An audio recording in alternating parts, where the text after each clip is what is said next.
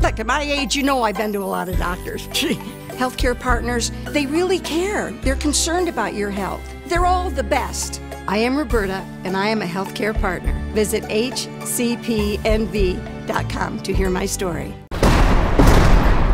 The Metro arrest report says that Neal Huff told police that an argument with his 56-year-old girlfriend Karen Heavener started in the bedroom at the home on Sleepy Spruce Street and went through the house and eventually moved into the backyard. Huff said he pushed Heavener into the pool.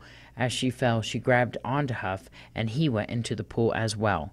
Huff claimed the fighting continued in the pool and he wrapped his legs around hers, held her head underwater by her hair. According to the report, when Heavener stopped moving, Huff pulled her from the pool and tried to revive her.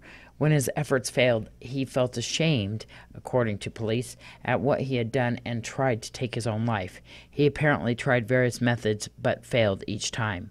He eventually tried to hang himself with his hands handcuffed behind his back. When that attempt failed, he called 911 to summons help. When Metro officers arrived, they found Huff handcuffed with a broken rope around his neck. They found Heavener dead by the pool. Huff was taken to the hospital and he was examined and found that he did not have any serious injuries. As soon as he was discharged, he was arrested for murder and taken to the Clark County Detention Center. Huff's first court hearing is set for this Wednesday. This is Deanna O'Donnell for News 46.